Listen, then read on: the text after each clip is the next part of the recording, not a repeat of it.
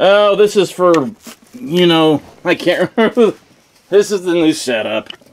New old, because... Okay, so I bought this Marshall. It's a Code 50.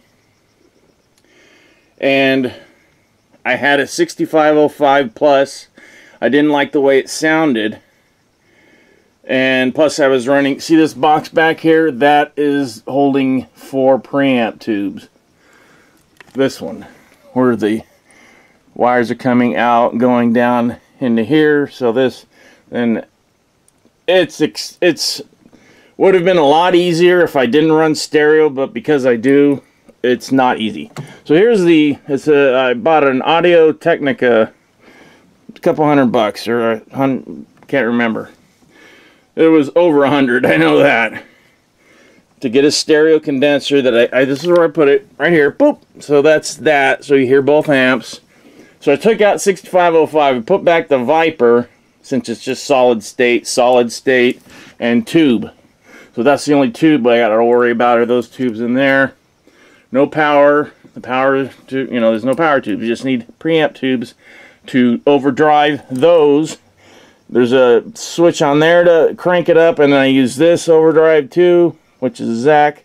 All MXR. MXR Zach, MXR Eddie, Phase 90, MXR carbon copy, MXR black label, chorus, stereo chorus, which is designed to sound like Randy's chorus, which was his sound on the Diary tour. And then it goes out of that into that, out of that into each amp. So there you go. There's a lot of junk on that amp because I had it on something and I had to put it somewhere. Because this is just a line of amps. So there's the Marshall, there's the PEAVEY, there's my bass cabinet, the Ampeg, and there's the Johnson that just sits down there. I don't use it anymore. And there you go. And then these two cases are filled with effects.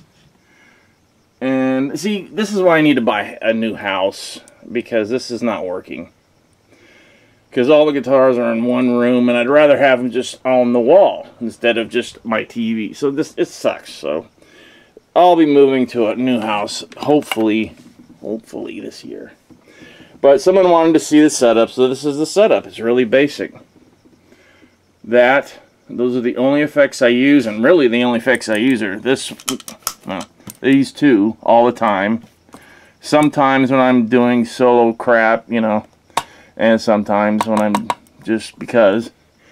And then that's the tube, the one my friend made, so it's just very basic. It's got 4 preamp tubes in it, so that's why I took away the 6505 and just the 2 solid state power amp.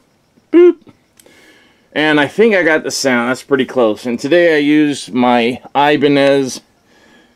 It's all Ibanez except for the body is actually a Strat. So it's a Strat body, Ibanez neck, Seymour Duncan, JB, and 59 pickup.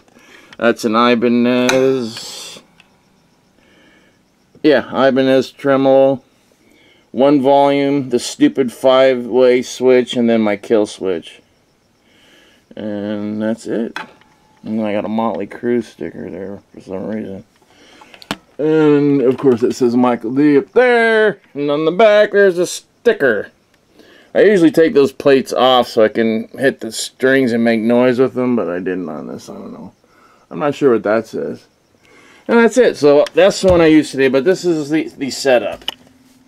These are the 2 amps I'm using now. The Viper, back to that. It's trusty. And the friggin' 6505 just hissed, and it didn't sound right, and you got 1 tone, and that was it. And it's the wrong Eddie tone for me. And this one actually, you can get some pretty good stuff out of it. You put it on the JCM 800 setting, which I do have it on. When it pops up, you'll see. Very simple. Why is it making that noise? So then turn everything off. Very quiet too. But see, JCM 800 overdrive, and then I just diddle around with the things, and to get that extra warm tube sound, it's coming out of that. This thing right here. I don't want to touch it because I screw it up every time. But there you go. Alright, that's it. that'll be part 2 of my video for today. First part is playing that, and the second part is you getting to see this and more junk that people can complain about. But that's what happens when you get divorced, buddy, and you live in 2 states. You know, because I go back and forth between here and Ute. Alright, later.